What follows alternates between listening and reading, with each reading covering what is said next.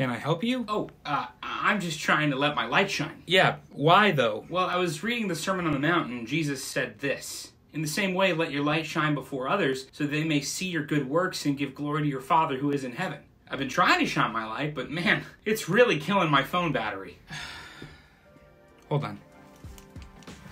The light Jesus is referring to is his light shining through believers. Earlier in this passage, Jesus calls his followers the light of the world and says that this light shouldn't be covered up. If I turned a flashlight on and then covered it up, it wouldn't be useful in the darkness. The light of a flashlight is supposed to be seen in the dark, the same way the light of Christ is meant to be seen in the world. So, how do I let my light shine?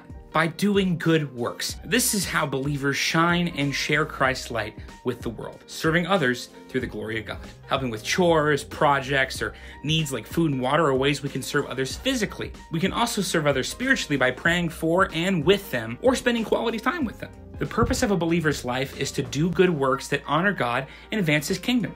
These good works shouldn't be a checklist that we follow, but rather are the fruit that comes from a heart that seeks to worship and honor God. And as we practice good works, a great place to start can be the Steward's Prayer. Lord, what do you want me to do today with all you have trusted me with to honor you and to advance your kingdom? God bless you as you shine your light today.